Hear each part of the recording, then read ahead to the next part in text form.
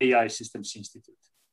Mauro received his PhD degree in mechanical engineering for ETH Zurich in 2019 and a joint project with the Ferrari F1 team. So he's with the speed in his blood, like some other Italians do.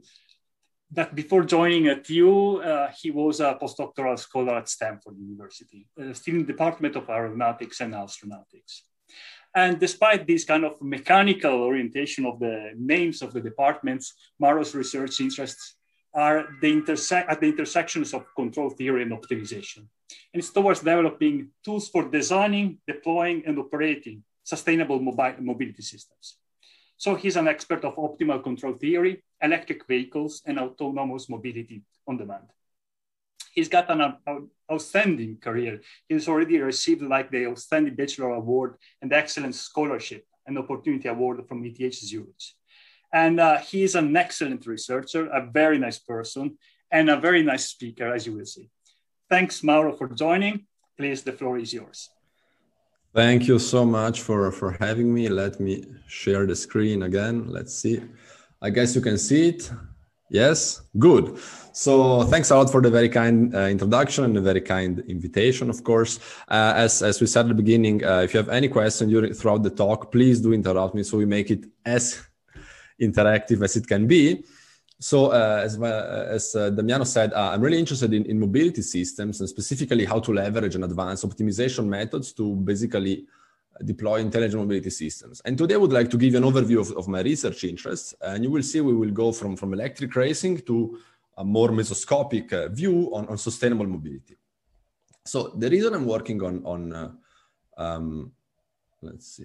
Okay, the reason I'm working on mobility is because recently it has been facing some challenges. And for instance, people are not really happy with their mobility choices. And this you can see in this plot where you basically see Uber and Lyft and other transportation network companies skyrocketing in the last decade, also with some detrimental effects on public transit, whereby the demand kind of shifted. Second, this and other effects have also caused significant congestion problems. And this is really touching every country that we can think about, even now in these pandemic times. It doesn't seem we did learn so much. Third, well, we all know that we have a climate change problem and environmental pollution. Well, if you look at environmental pollution, transportation is responsible for about a fifth, in Europe even more, of all greenhouse gas emissions. And it's one of the few sectors whereby emissions are still increasing. And last but not least, I would also like to add that this mobility is also responsible for noise pollution.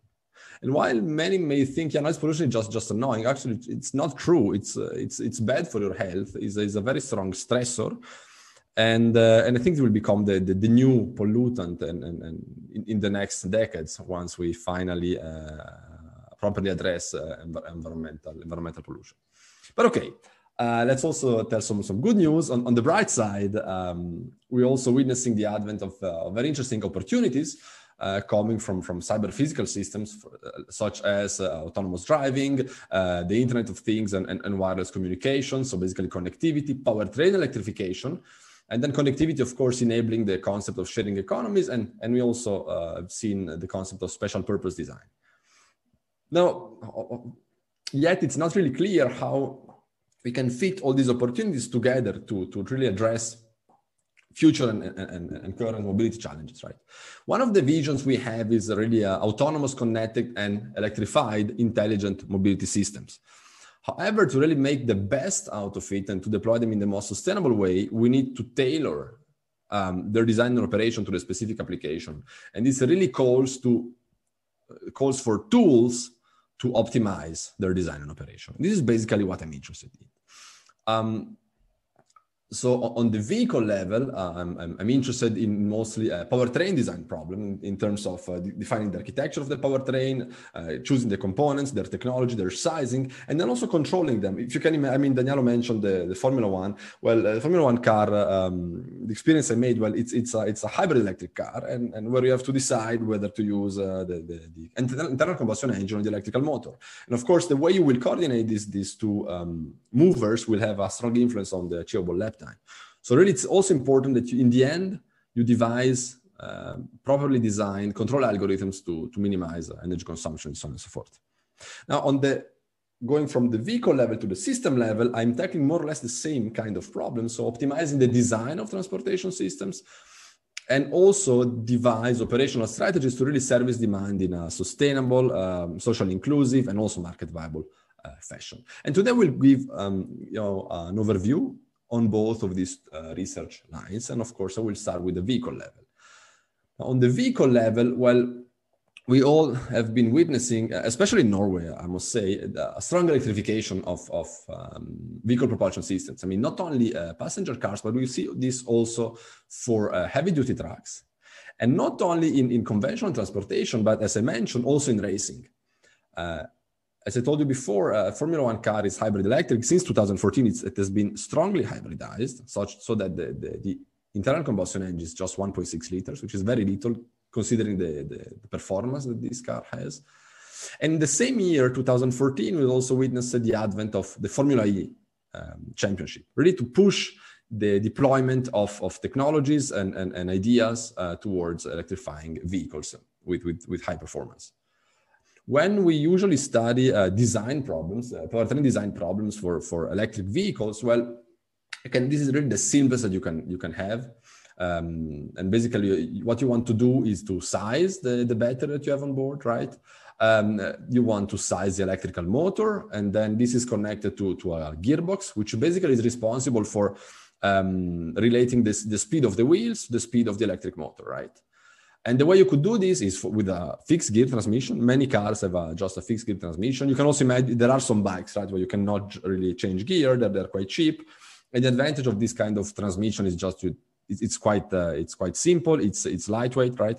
And it's high efficient in terms of mechanical power transmission. Or you could have multi-speed, multiple gears, and even arriving at a CVT, a continuously variable transmission, whereby, this kind of can mimic an infinite amount of gear ratios.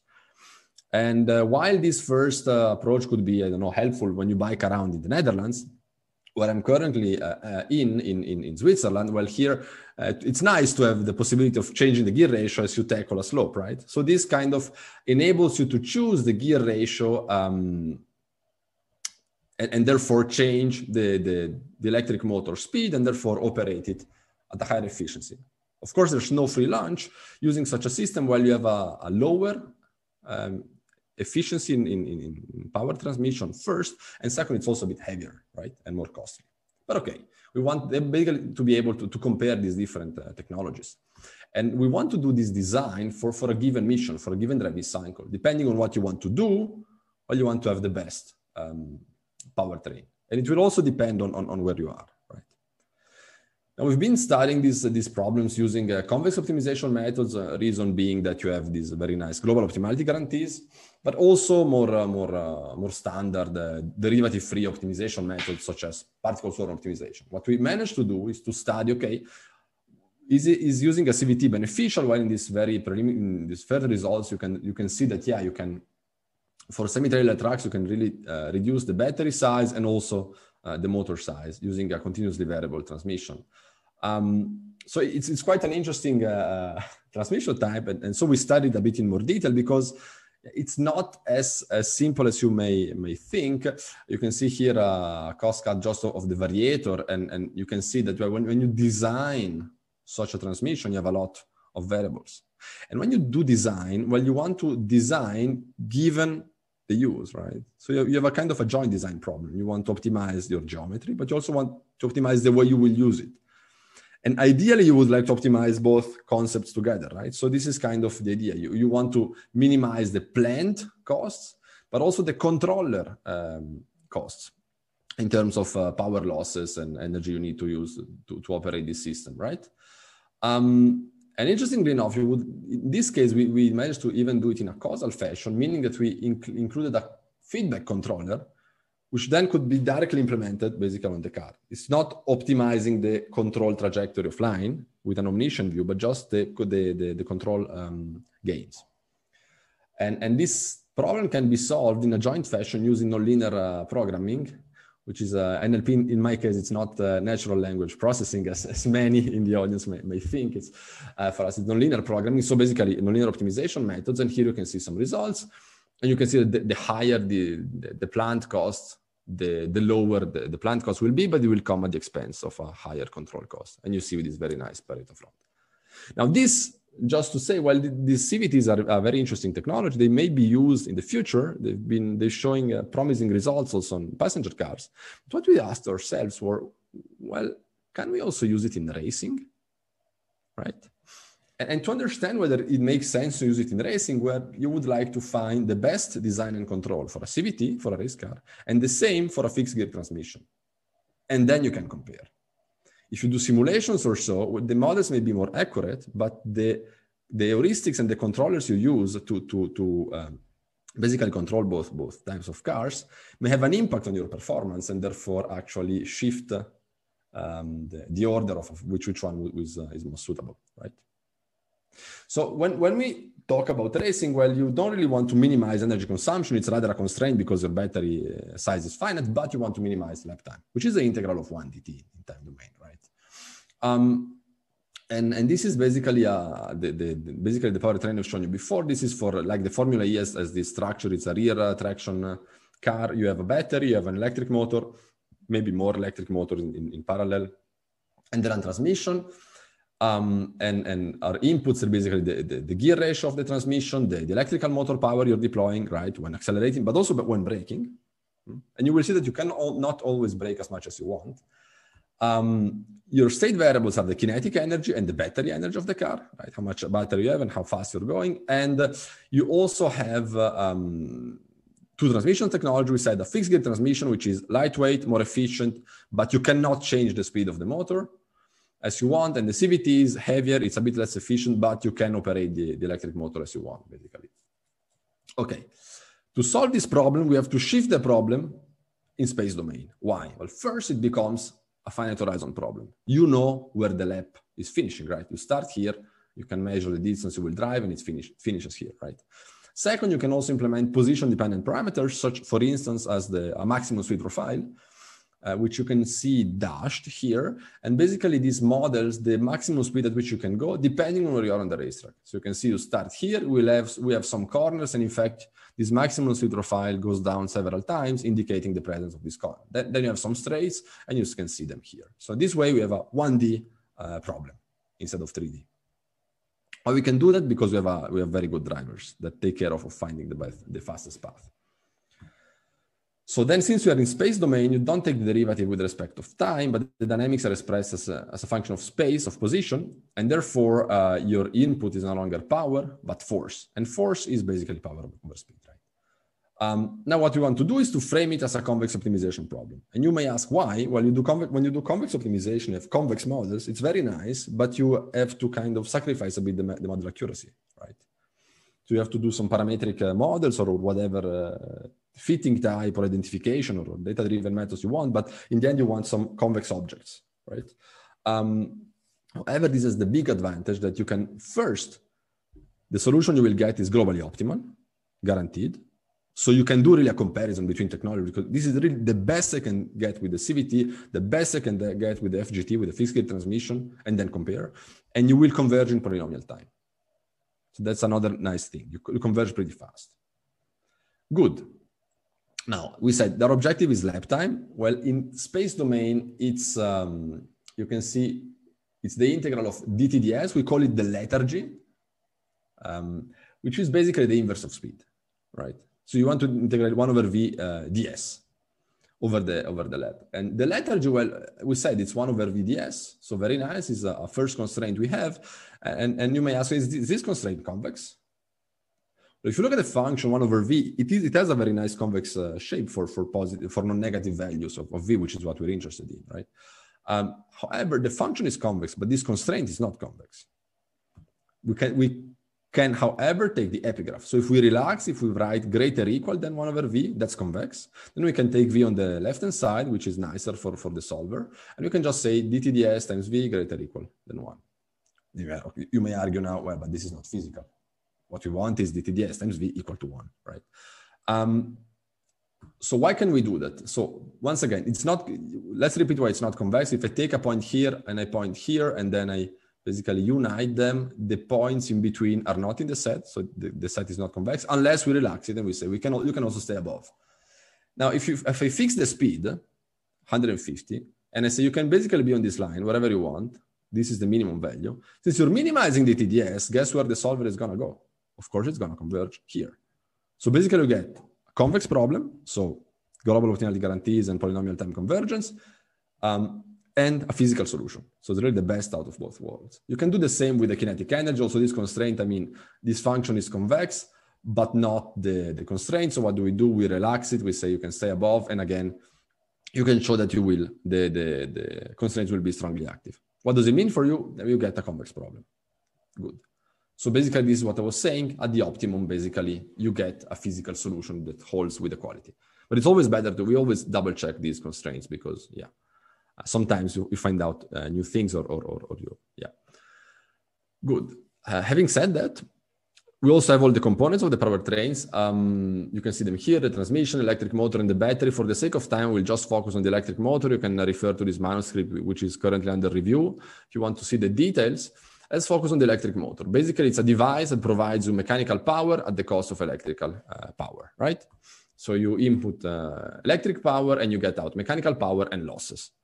Now, how can we model the losses? Well, they will depend on the mechanical power and on the speed. Usually they make in convex optimization, they make a quadratic function of just the mechanical power. But here speed is of paramount importance because we're also optimizing the gear ratio. So what we do here is to devise a quadratic function whereby we define x as 1 omega p. Why do we do that? Because as x will multiply qx, you will have cross term, you have a constant, cross terms with omega and p, and then basically omega p, omega squared, and p squared.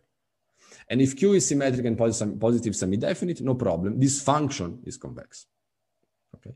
Then what we did, we fit the function, and it can be fit and identified using semi-definite programming, also having this constraint on symmetricity and positive semi-definiteness. And you can see that the model in the end, which is a parametric model, has a very good error, in fact, well below 1%. So nice, we can use it. Now, however, we need to go back to space domain. So no power, but forces. And here is where it gets a bit more complicated. So we relax as usual, because this is quadratic. So FDC greater or equal to FMDC. You will never pick an FDC which is greater because it would use more battery energy that you need to, and this is suboptimal, right? And then we have this quadratic function here again, where x is 1 omega FMV. FMV is a problem, it's non-linear. And here you need to divide by V, because instead of power, you need force. So you need to divide by V, also this term. So what can you do? Well, it's not completely convex. If the velocity, if speed is if it would be given here, just here, it would be convex. So what do? You solve a simplified version. You take the optimal speed profile. You feed it here as a parameter. You solve again. You check your new speed profile. You feed it again, and you iterate until you converge, right? So this is what we did as a first approach. It's very nice. It works, but you lose global optimality guarantees. So one may argue, why are you doing this in the first place? You just do nonlinear programming. So is there another way? And that's something that I was taught in ETH Zurich when I was doing my master studies there. They told me, 12 hours of computations can save you 5 minutes of thinking. So if we look at a bit more at the problem, what do we see? Okay. What I'm going to do now is I'm going to divide this equation twice by speed. So if I divide power by speed, we get force. If I divide it by speed again, I have 1 over V, which is the lethargy, the TDS, you remember. Good. And we have it here. So P divided by V is F, and divided by V again, the TDS. If I divide this term, so here I've taken PM and put it on the left-hand side, right? If I take this term and I divide it by speed twice, well, I can divide once XM, right? Because it's present twice. So XM divided by speed is, well, 1 divided by speed is the TDS, this we know. The electric motor speed is basically the gear ratio times the final drive ratio divided by the wheel radius, good. And power divided by speed is force, this we know, good. So this is quadratic, we have relaxed it, all looking good. What can we do now? We do a Cholesky factorization, which is basically we take allow me to say in a very Praticone style, we take the square root of the matrix. Okay, and we can do it because it's symmetric and positive semi-definite. Then we define Z as basically Cy, and then you can see basically this expression is Z transpose Z. And this is basically a geometric inequality and can be written as a second order conic constraint. So basically this is how you can write the constraint in the end. And this is a second order conic constraint, which is convex. So what we get in the end is a second order conic program. It's fully convex. We get global optimality guarantees, which means two things. Again, global optimality guarantees, sorry. And you can solve it very fast. How fast? Well, one lap in the Le Mans circuit, parsing 6 seconds, solving 1 second to global optimality. So basically 2 seconds, you have the solution with the fixed gate transmission, which is in blue here, and the CVT, which is in black. What do you observe? The speed profile looks pretty similar, which makes sense in racing. The difference are at milliseconds. If you don't know if you follow Formula One, I think today is the first free practice day. But there's some difference. And in fact, at the end of the day, the fixed gate transmission car is a bit slower. Why is that? Let's look a bit more carefully at the difference between the speed profiles. If you take this corner here in the middle, you see that, okay, the brake is more or less the same, but then the CVT car accelerates a bit faster. Why is that? Well, it can deploy, apparently, changing the gear ratio. The FGT cannot, it's fixed. It's like the bike with just one gear. You just stick to it and do whatever you can. Here, we switch gears. We have an infinite amount of gears. We switch the ratio up to here. We deploy full power, and then we can accelerate faster. And you may know from Formula One, the ones who follow it, they say you win races in corners. When you are slow, when the cars are slow, it's the best point to have an extra speed. Why? You're minimizing 1 over VDS. If you do a Taylor expansion, it's basically 1 over V minus 1 over V squared times delta V. The smaller V squared, the V, and therefore V squared, the bigger will be 1 over V squared. And therefore, the better it will be to add a delta V. That's why you really want to push as much as possible the exit of the corner, right? And this is why you get way faster. At the end of the straight, you start getting slower because the FGT car is lighter, and we took this into account. So first, it's less heavy, so you can accelerate more. It has higher transmission efficiency. So the mechanical power that the wheel sees is a bit higher. And you can see it very nicely in this plot. At low speed, the CVT vehicle can accelerate faster. At higher speeds, well, you start having these effects, more efficiency, lighter, and therefore you accelerate more. But at lower speeds, well, the FGT vehicle is still, the speed is here basically, and it will accelerate up to here, whilst the CVT just keeps it here. Why? Because here you are already at full power. For the FGT, you will have less power, you have torque limited, less power, and then you reach it, and you can see it here. So in this case, the CVT can significantly outperform the FGT vehicle. However, we didn't go out and say, okay, everyone should use a continuously variable transmission and throw away your fixed gear transmissions, right? This would be a bit arrogant. So we have this tool. We said, okay, let's do it. It takes 1 second to solve. You get global optimality guarantees. You get really the achievable lap time. Why don't we do a study, right? For different motor sizes, different battery sizes, what do you get? So we did this, basically brute forced, in this case, the motor sizing and the battery allowance. And you can see here the results. And you can see that you don't have a unique solution. I mean, the fastest is the FGT, but you really need a twice as big motor, which may not even fit under the hood.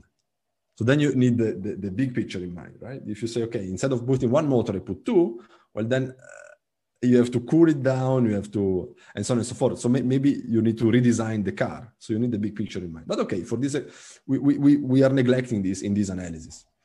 You can also appreciate the fact that the smaller the motor gets, and you can also see this relative difference here. This SM is how much was the motor scaled. The faster the CVT car gets, right? Because you can really play around with the gear ratio and operate always at maximum power. So for some configuration, the CVT is better, and for others, the FGT is better. Which one is the best? Well, it really depends on the powertrain design. You will say, okay, nice.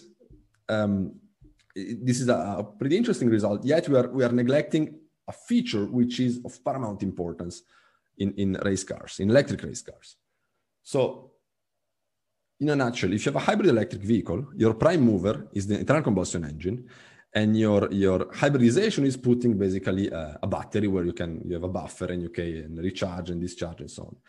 in my opinion, an electric vehicle, an electric race car is the same, but basically the prime mover is the electrical motor, and the battery is just going to be basically, yeah, you can regenerate, break a bit, but you will deploy it, right? So it's like the fuel tank.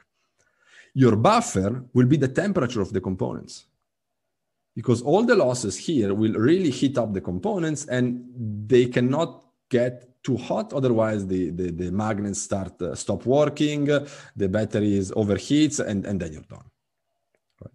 So you really need to take into account overheating effects. And we did this and we said, okay, let's start using an engineering approach, define one temperature describing the electric motor temperature, lumped parameter approximation that we control engineers like quite a lot.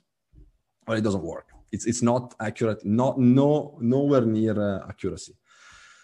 To really do that, we took this permanent, usually in racing, use permanent magnet electric motors. And we had to do basically a thermal network with 6 nodes. So the shaft, the rotor, the magnets you see here in green, the winding in yellow, the end winding here, basically the cables you have, right? The copper cables, and then the stator and then ambient. And this is basically the lamp parameter thermal network we got, which gave us, let's say, satisfying results. Once we had this, basically we validated this using, this is from the software MotorCAD, basically, to see whether our models make sense, right?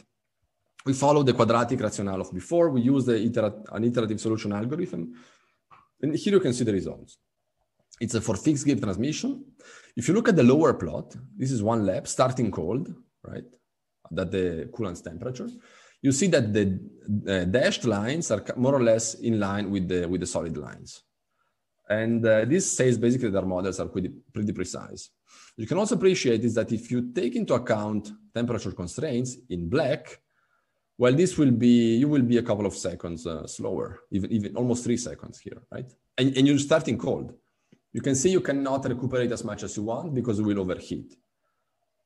And what you also can appreciate is that the end windings, it's what really you need to keep under control. Okay. Maybe you may think, yeah, but what about the stator? Well, the limit for the stator is not this dotted line, which is the limit for the magnets, which are here well below, but the limit for the stator is well above, so no problem. Really, the limit here is the end windings. Okay. Now, what happens in a race where you have basically periodic solutions and you're basically pushing a lap after the other? You basically put periodicity constraints on the temperatures, and this is what you get. On the left-hand side, fixed gear transmission, right-hand side, CVT. You see they're more or less the same. What can you see? First, the magnets here are the limiting factors. That's what limiting you in the race. Second, you can see that the lap time difference is between 10 and 15 seconds slower once you're temperature constrained there. You don't even try to regeneratively brake because you would overheat. You can also appreciate the fact that, yeah, if you look in this case, the FGT was faster if you would not constrain it using the temperature. But if you put temperature constraints, the CVT is faster. Why is that? Well, our interpretation is that, well, you can choose the speed, right? The CVT, so you can operate at the maximum efficiency, the motor, increase efficiency, reduce losses, and losses are basically heating effects. That's why it's faster. You can push the motor a bit more. But again, this would require then more validation. This is a contribution we just got accepted at ECCN. We're very looking forward to more detailed discussion. But okay, I think the main point of this first part is really that, yeah, these tools, we really like these convex optimization tools, but you need tractable models. This is a standard motor map we use in another paper. And this is the convex model we did. And we really had to think quite a lot to make them more or less agree. And you see there's still differences, right? So what you have probably heard 1,000 times is like every model is wrong, some are useful, right? And we would like to have more useful models, especially for design, because when you talk about sizing the motor, it's not that you just stretch it like a harmonium. There's a lot of parameters that you can use and tune, like the air gap, the slot depth, tooth width. These are just some, the length, the diameter, and so on and so forth. So one thing we're starting to think, and I think this is the right venue to push such an idea. Why can't we use kind of merging models and data-driven methods such as neural nets or something affine to this, whereby basically these are your inputs. You learn something that is still mathematically tractable, maybe a bit more complicated, and gives you basically an output which you can use then when you do the design studies. This is just an idea I'm gonna put there on the plate, and if someone is interested, just contact me. But I think some OEMs are already going in this direction, because it's a way of exploring your design space in a kind of clever, artificially clever fashion. Yeah, good. Having said that, basically this research can be applied to a plethora of vehicles. We're working on micromobility, we're working on racing and semi-trailers and so on and so forth. And really looking forward to these new results. So this is basically the first part, which prompts me to go to the second part, which is more focused on transportation systems. Now, are there any questions so far?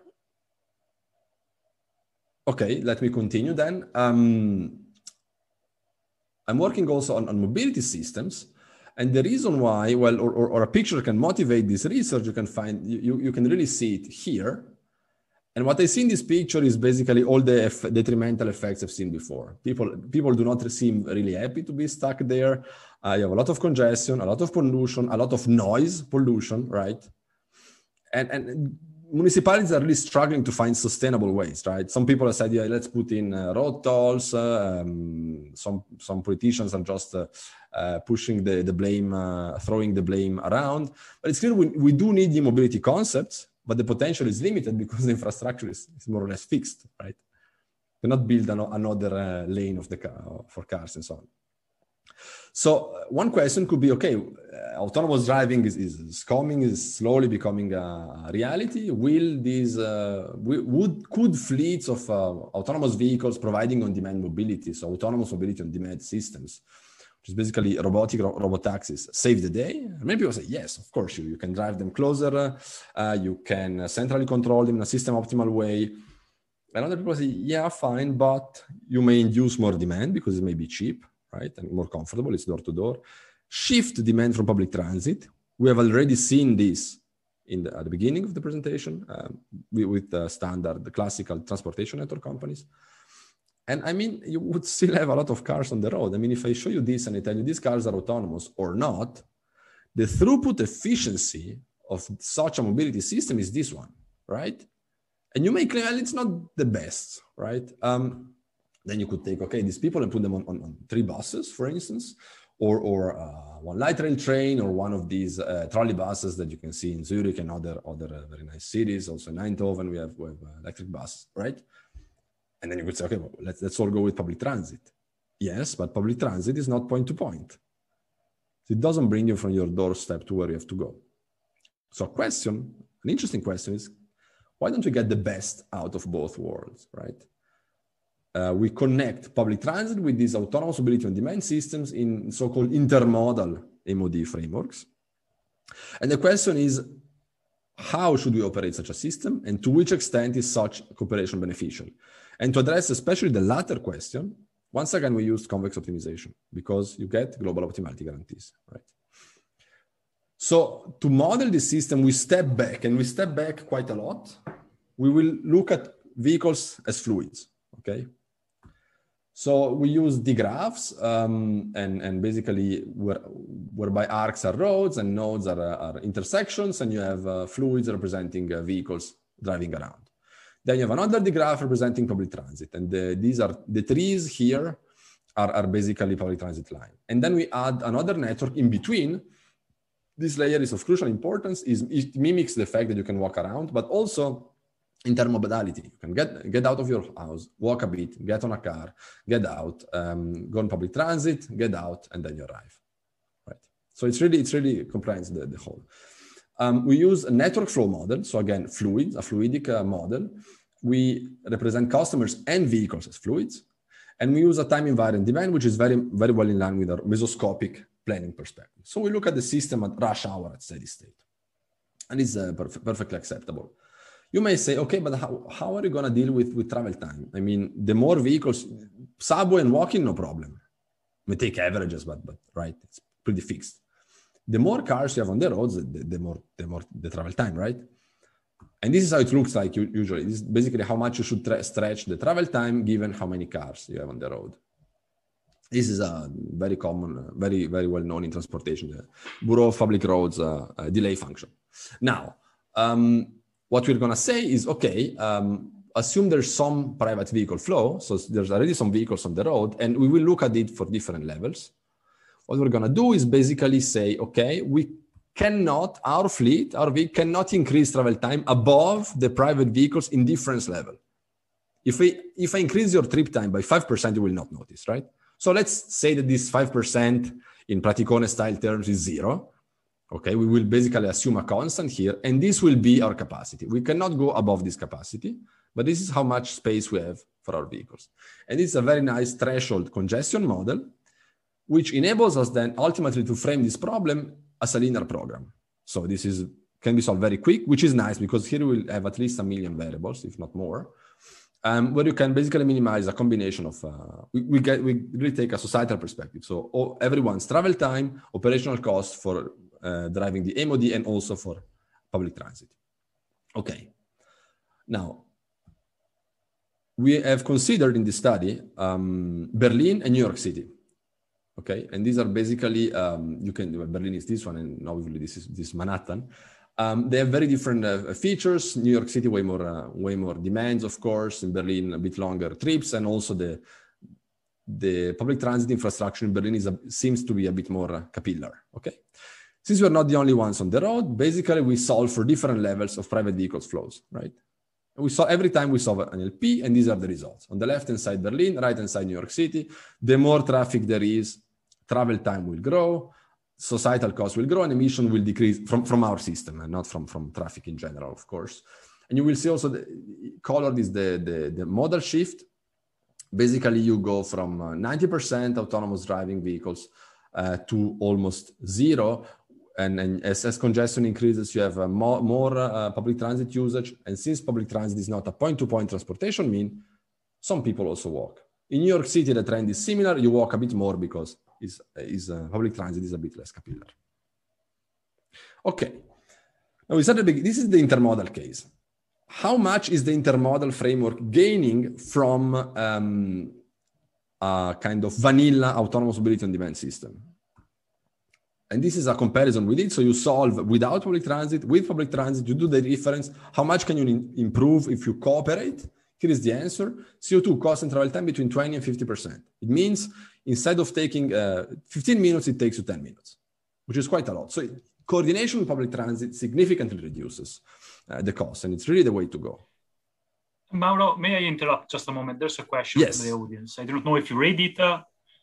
Are you assuming that the public transport network is given, or are there design decisions, I think? That's a great question. For this study, we assumed it's there. And we also assumed, let's see, in the conference paper, we did put a congestion a limit. In the other paper, we did not. But that's actually very important. We did other studies where we did consider then also public transit. Because of course, you cannot say, yeah, I'm going to take all the people and just throw them on the trains and have as much capacity as you want, right? Yet to jointly solve this problem, there's one small trick. You say, okay, increase capacity, and basically increasing the number of trains. But we will also reduce the access times, right? Because it takes you less to board a train on average because it's more often. And then that would be non-linear in the flows. But yeah, that's really one of the questions we're trying to address. We did some preliminary works. The paper is not here, but you can check it out. And basically there we used co-design to basically look, okay, should we rather invest in public transit or having more cars, right? Those were the questions. Yeah, thanks for the question. Yeah. Okay, so we want to be intermodal. Well, you may say, wait, what if this MOD system, because in this case, we didn't also apply such a big constraint on public transit because we're not so predominant, right? In this case, what if MOD becomes predominant and significantly affect the travel time of the fleet and of private vehicles? Meaning, if this is the flows that you have, instead of having 1 for the scaling of a travel time, you have 3. So factor 3. And I guess that private vehicle user may mind and change the routes, right? So you start to smell a kind of game theoretical Stackelberg equilibrium kind of problems. What I do, we do something and then private vehicles will minimize their own travel time, right? So can we tackle this? Yes. So this is from an intermodal MOD perspective, same framework. The travel time now is a function of private vehicles, which now we consider as given, or users, flows, and rebalancing flows, because also the empty cars count, right? Okay. And here, for instance, you can see one vehicle conservation constraint. But let's focus on this function. Well, this cost is unfortunately non-linear because you have a non-linear cost terms only with the users. If you would also have the private vehicles, the rebalancing here, it may still be convex. This way you destroy convexity. So what did we do? I said, okay, since the BPR function is wrong anyway, right? Let's refit it as a piecewise affine function, and you can choose how, like 2 lines or 3 lines in green, as many as you want, and then basically this is what becomes of your travel time function, which becomes affine, piecewise affine, right? Then of course you need to measure how much you are exceeding each of these thresholds with these epsilons, and these epsilons are 0 if you're below, and this value if you're above. So you take the maximum between 0 and how much you are basically, and the difference. Right, so it's only the positive value of your position and basically the threshold position. Right, this function is convex, but the constraint is not, so we can relax it. We put a greater equal. We don't even need the maximum. We just split it, greater equal than 0 and greater equal than this one. So convex relaxations, you get a quadratic program, linearly constrained, fantastic. What does it mean for us? It's convex. So again, we can solve it. Compute the global optimum with off-the-shelf QP solvers. Perfect. So but wait a sec. What about the private vehicles? Well, the private vehicles, they are minimizing their own travel time. So it's not, you don't really minimize travel time times the flows. You need to take the integral. Let me not go into details. It's a traffic assignment problem. Given users and rebalancing flows fixed, you can solve it super quick. There's really, transportation people here have done a fantastic job and you can solve it very quickly. So good. So what do we want to solve? Ultimately, it's this Stackelberg bi-level problem. You want to minimize our cost as intermodal MOD, knowing that the private vehicles will react with this traffic assignment problem. And here, it's not convex. And good luck in solving this. So what we did decide to do here is to basically iterate. And you have no global optimality guarantees, but it converges pretty quickly and pretty nicely. And the results make sense. So we consider this as basically our solution. And that's what we did. So what did we learn? First, you can see that if you just consider only cars, no walking, no subway, we have a penetration rate on the x-axis. 0 is everyone is private. 1 is we have MOD. Difference is private vehicles, they park them. MOD, you have to be rebalanced. What happens? The travel time goes up, which is not so surprising if you think of the traffic that this new transportation network company. I mean, there's been a lot of debate and also papers showing that there was more traffic because people were driving around empty. And in fact, the miles increase. And you can see that, yeah, even though we're doing centralized route, I mean, private vehicles are at a Nash equilibrium. They're doing worse than they could do if they would be centrally routed. If we centrally route them, but also rebalance, we have more vehicle flows, we have more traffic. And so even though we're doing centralized system optimal routing, we're worse. And that's a structural problem. Now let's add a bit of subway, just a little bit, you see, just a little bit of subway. Travel times go down. And in fact, it's worthwhile using our system right from the beginning, right? So you also have an incentive of using the MOD because you can basically, if there's traffic, you jump on the subway. So with public transit, the combination is very beneficial. Okay, let's start being a bit active. Let's walk a bit. You add walking, travel time goes down. It's basically halved. And also the miles and traveled miles now go down. Now, let me say, let's even do it. Let's have it the Dutch way, which means let's bike. Okay. Travel time goes down even more. For biking, we add a vehicle conservation constraint, but you can check out the details in the paper. So, I mean, combining in MOD with public transit and active modes in intermodal fashion is extremely beneficial. And in fact, if you look here, minus 20% driven kilometers, and travel time basically goes up by a factor 2. So it's perfect. Let's do it. But And there's a but. And this is basically the part where the bad guy from the movie comes in. There's no free lunch. And in fact, there is a small catch-22 here, which is this one. If everyone is using the intermodal MOD and you would take your car, then you would be even faster. And then you think, okay, why not?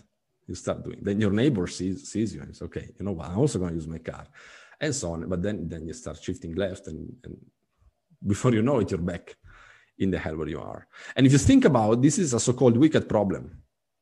How many times have you thought, if everyone this year, if everyone would stay at home for 1 month, not seeing anyone, we would, right?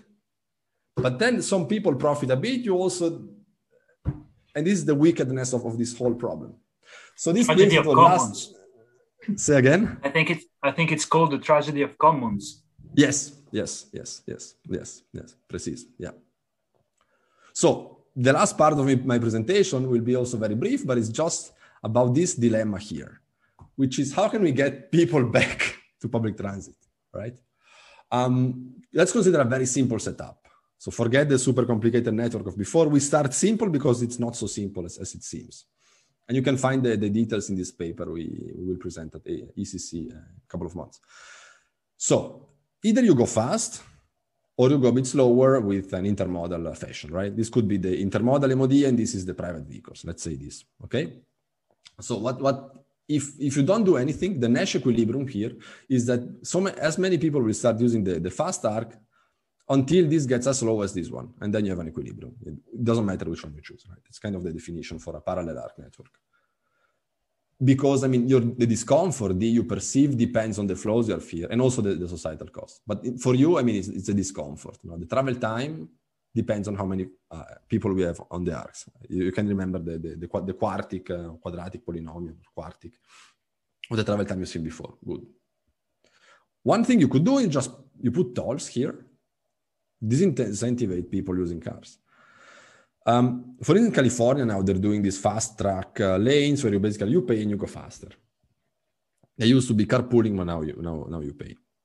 The issue with this system is that if you're low income, not only most probably you will have a longer commute anyway. On top of that, you cannot even afford this. So it's not equitable at all. So I said, I mean, there's a fantastic amount of literature on tolling schemes, and I think it's extremely valuable. But from an ethical perspective, I'm not convinced about how fair it is. Okay, so what can we do? Well, let's use artificial currencies, a point system. You give points everyone. If you go fast, you pay. If you go slow, you receive. And let me describe the setup. So we assume every day people want to go from left to right, so from A to B every morning. You want to go to the Trondheim University or Eindhoven University of Technology or wherever you are, right? You have your commute. The individual agent choices are binary vectors. So either 1, 0 here or 0, 1. If you take the average, you will have, I don't know, 40%, 60%. Good. Municipalities, society wants you would like the aggregate flows to be such that the societal costs are minimized. So this is X star, whereby basically flows cannot be negative, and that doesn't make sense. And the sum could be either 1 or, I mean, who hasn't done home office this year? So basically you have a probability of going. If you do, I mean, this is 0 in lockdown times. Hopefully it will get up to, I don't know, 80, 90%. But okay, some people can stay at home, fine. In contrast, on fair monetary tolls, we use an artificial currency. We call it karma because we borrowed the term from another paper. And the idea is really, the crucial idea of this karma is that you can neither buy it nor exchange it. So if you want more karma, you go slow. Once you have some karma, you can go fast and pay. You pay and you receive, right? Good, very simple. No bidding mechanism, so on and so forth. Just if you want to go fast, you pay, otherwise you receive. Good. And you pay P1 and you receive a reward R2, which is minus P2. P2 is negative. So your karma level next day is the karma you had yesterday minus what you paid. You pay P1 if you go 1, 0 and 0, 1 if you go, basically, this arc here. And you cannot go negative. That's because otherwise the currency doesn't make sense. We want that at the equilibrium, basically the karma level of the population stays constant, okay? So basically, this creates the only equilibrium that basically would correspond with the desired system optimum. Very nice. Now, arguably, having fixed this degree of freedom, so basically P1 over R2 is equal to x2 star over x1 star, you cannot change much more. You have two variables, you have 2 degrees of freedom, right? But if I tell you that this is Monopoly money, Harry Potter money, whatever currency you would like to use, right?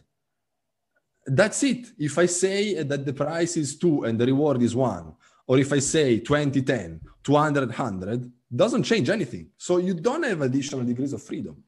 Good. So let's hope that it works, basically. In this 2 arcs case, we're studying more complicated case, but 2 arcs, you just need to cross your fingers, right? Okay. So what about the individual agents? Now, they want to minimize the discomfort or the travel time perceived today with a sensitivity as high. So maybe today I'm on a rush because I have to give the presentation. My sensitivity is high, and maybe, I don't know, Damiano is not so much, is less on a rush, right? And so his sensitivity is lower, and it changes every day, right? Okay. So in conventional tolling schemes, what do?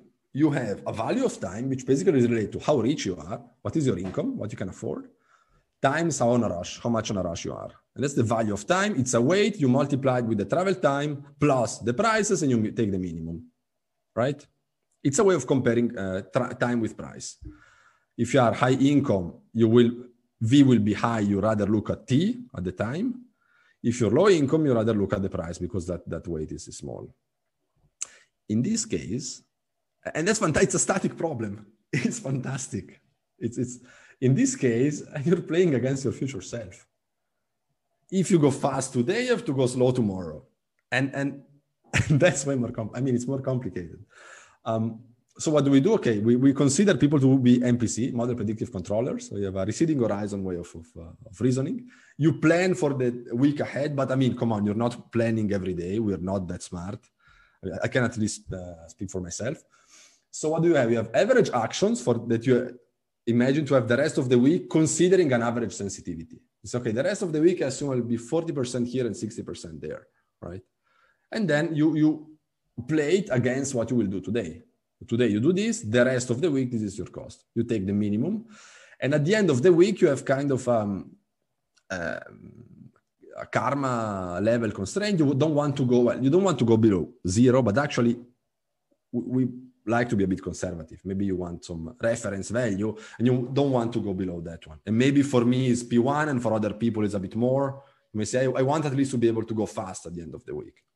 And every day you solve this. Good. Every day we to simulate the people, we consider the Nash equilibrium. So basically we consider an infinite amount of agents and we approximate their flows with the Nash equilibrium. It's really a static perspective. And the Nash equilibrium basically, once they all choose, you look at the discomfort and you say, does anyone wants to change her or his mind? And if no one raises her hand, then that's equilibrium. You can solve it iterating and it converges very, very, very quickly. So let me wrap up. Okay, what happens then? What happens? It works. You can check the theorems and so on, and it works. And you can see here we gave a lot of karma to the agents. Why? At the beginning, the karma doesn't play a role. People have too much, so you are basically at the uncontrolled equilibrium, which you see here in terms of flow. And then once people start depleting their karma, well, the extra societal cost, which is 30% more travel time, here goes down and reaches the system optimum. Why? Because the flows reached the optimum, right? Why? Because the karma levels have gone to this steady state. So what happens? In this case, we're able to make people save 30% of time on average. You could have said, why don't you take? It's very nice, this scheme, because you basically, you don't need bidding transactions. Also from a decision fatigue perspective, it's pretty easy. So what do?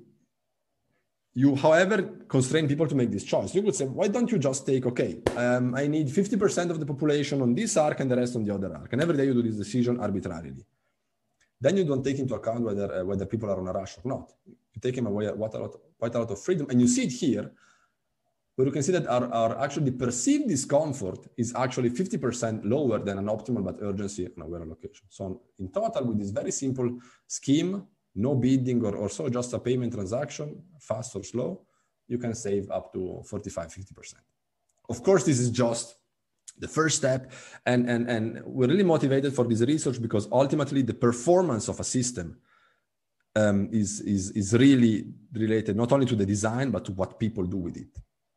And from an AI perspective, well, there's a lot, because saying that people are model predictive controllers and are able to solve mixed integer linear programs is maybe a bit optimistic. So we want to learn the agent's dynamics from an aggregate perspective, and perhaps also leverage tools like reinforcement learning to adjust the pricing online. And of course, then consider multi-arcs and intermodal networks you've seen before. Good. Having said that, got to the conclusion. I really think that the advent of the cyber-physical technologies is really giving rise to a new, fundamentally new class of socio-technical problems, and they're really at the interface of transportation systems, mechanical engineering, optimization, OR, economics, social science, and so on and so forth. And I'm really looking forward to bridge the gap. I think now is really the right moment, because on the one hand, these technologies are coming and the problems are relevant and urgent. And on the other hand, we really have the models, the optimization tools, the AI algorithms, and computational power to really solve these problems and hopefully give a contribution to science and well, ultimately and hopefully again to society. So this was my last slide. Thanks a lot for your kind invitation, and I'm very open to questions. Thanks a lot, Mauro. Extremely inspiring and motivating. I really liked it. I think that we have time maybe for some questions very fast. So I see that already there's one here. Thanks for the grazie for the interesting and entertaining presentation. Mauro, this question is about Formula One and the Formula Electric. One of the main aspects is the reliability of engines, both thermal and electrical. The question is, if one does not want to be DNF or penalized, how will the CVT impact the reliability of the engine and the car over more than 20 races in one season? Especially since the CVT is increasing performances of the car in corners, and this is when the car is the most constrained. G-force with braking or accelerating. Well, no, the CVT can potentially really improve quite a lot the performance, and also we really saw it here. From the electric motor, also from a thermal perspective, right? However, the CVT itself is also technology that may be more prone to failure than a simple gear. So you need to be always very careful and weight all aspects. I think CVT was introduced in Formula One, and then the next year, this usually happens. It was way fast. They were way faster. You can find, if you Google CVT Formula One, you don't hear the engine revs going up. From an entertainment perspective, I'm because the Formula One behind this is a game and it's a show. I don't know how. I mean, you like the sound of the gear changing and right. From a performance perspective, it was very nice, to the point that they forbid it the next year. So yeah, maybe in electric racing where noise is less kind of entertaining. Nice. Other questions? Audience. I do not know, Trim, Marianne, if we need to close or how you are the bosses. Yeah, that's fine. If there are one more question, that's fine. While we're waiting, thanks, Mauro. Very fascinating talk. I especially noticed the thing. Well, one scary thing you said about you cannot always brake as much as you want. That was a scary part of racing. I noticed. I had a question, and I'm not sure if I'm able to phrase it correctly. But what if, like in the city, or like to the last part of your talk, like in the city, like Trondheim, where it's not mainly about travel time. That's sort of not the main challenge we have, but we still want to, constrain. You still want to constrain people driving, basically, for other reasons, climate, pollution, stuff like that. That's why we still apply some of this framework in your thinking. Yes, Yeah, and in fact, if you look at this, let's see, no, here we on purpose, I said social cost, C, and discomfort, D, and this can be anything. Basically, just it has to monotonically increase with the usage. But you could just say the number of cars. It could be linear in the number of cars. You want to minimize X, basically, right? Have as little cars as possible and so on and so forth. You can do it. Because in the end, you just need to state what you want. It doesn't matter where it comes out, right? It just has to be consistent. But you can state what you would like to achieve. So I think it can really, there's a lot of interest in travel times because of obvious reasons. But of course, from a societal perspective, these costs are not the same. And in fact, in the paper, we also consider the case where C is something completely different and it works, right? So you also need to kind of align different objectives societally and from the... And there's a question here that I think is extremely well connected to this. Because in a certain sense, whenever you introduce biking as an option, you might connect this to the design of operation of bike sharing systems. So that in a certain sense, this framework can also be used to help designing better bike sharing systems. Yeah. What are your insights in this? That's so true. And in fact, one of the questions we're currently considering is, I mean, let's take this slide. Suppose that people here are also biking around. Also the type of framework. So we've seen two types. We have free floating. Basically, you park the bike wherever you want. And sometimes it's also quite detrimental because people throw them randomly. But often, I mean, you just park them where you stop using them, which is what we consider here. So we have this additional vehicle conservation constraint. You can not just make a bike appear. Or docking stations. And that may be more useful for charging the bikes if they're electric and for more, you know where they are, right? Sorry. And then, usability, it's nice, I think. Then it's more a societal, social, or even psychological problem, right? Would you rather know that you don't know where you're going to pick up the bike, but you can leave it wherever you want, or you know where to pick it up, but then there are some specific docks where you have to leave it? In Trondheim, we have a specific dock, so I think it works better than other places where I've experienced, but it's a personal opinion. Yeah, it depends. In San Francisco, we had both. And I was more in favor of the free floating because sometimes where I was, I didn't have a rack close by. In Eindhoven, I have my bike. I mean, in the Netherlands, the first thing you have to do when you want to integrate is buy a bike. Yes. And I mean, it's the best. I mean... I agree. So, people, it's already 2:05. I do not know if we unfortunately should close it here. What do you think, Train? Yes, I think it's time to close it. Yes. So thanks a lot. Thanks a lot, Mauro. Thank you. It's been great. Very interesting. Pleasure. Thank you. And to the guys listening, people, everybody. Yeah, people, if you want to connect with Mauro, just either send him an email or send me an email that I will forward and connect you with Mauro. Okay. Thanks everyone. Perfect. Thanks for joining. Okay. Have a nice weekend. Bye. Have a fantastic day. Bye. Bye. Bye.